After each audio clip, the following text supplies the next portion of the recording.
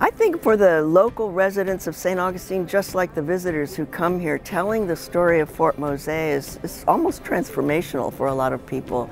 It's so different from what we've traditionally learned. It's so unusual story, and it makes a big difference in the way people think about the past and the different players in the past.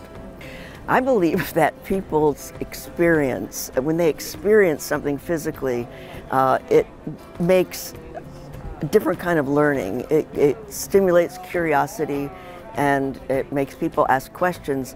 And reconstructing this fort will allow particularly children and young people to be part of it, to experience it, to go in it, to imagine what it was like. And that leads to curiosity, and it leads to wanting to know more. And so I think this is really going to change the playing field for our understanding of international relationships and Black American history in the East.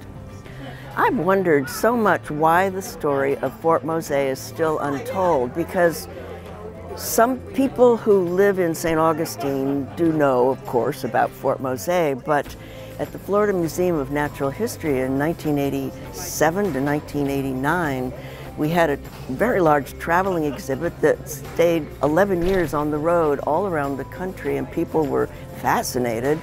But for some reason, it didn't seem to enter into the popular understanding of our past, or even into textbooks.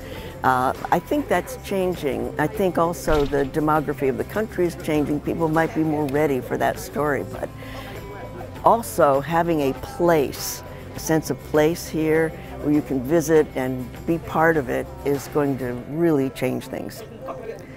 I'm sure there'll be an increase in visitors here once the reconstruction is completed, particularly school groups, which is one of the goals, because there'll be something to see. People will talk about it, and there'll be images of it on media, and so that should make a big difference.